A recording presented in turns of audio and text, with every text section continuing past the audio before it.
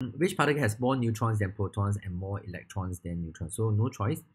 Okay, maybe I'll just say this. If you look at the elements itself, okay, firstly they say more neutrons than protons, more electrons than neutrons. Okay, maybe we probably have to do it this way. I think you have to try to calculate for all of them.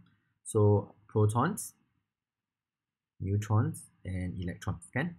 Okay. This is what it looks like. Carbon is like that. Okay, oxygen, right? So for carbonate, right? So carbon is number of protons are 6 plus 8 times 3. Okay, number of protons. Can you see that? So 8, 16, 24. This is 30. Okay, so maybe oops. Sorry. So I'm going to write down first. This is 30. All right. In terms of the neutrons, okay, so it has 7 neutrons for carbon, right? 13 minus 6, 7. So 7 neutrons over here, and each oxygen also have 8 neutrons, so 8 times 3. All right, so this is 31. Okay, since it's 2 minus, there must be 32 electrons compared to 30 protons, right? So NO2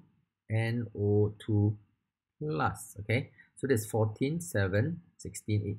Okay, so the protons again, 7 plus 8 times 2. So 16 plus 7, that gives you 23.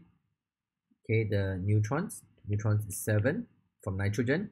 Oh, it's the same, plus 8 times 2. Okay, so it's actually the same thing, 23. Okay, number of electrons, so since it's positively charged, it would have 22 electrons. Right, okay, next one, S2 minus. So sulfur, the proton number is 16. Okay, so it will have 16 protons, 16 neutrons, and since it's 2 minus, it must have 18 electrons compared to the protons.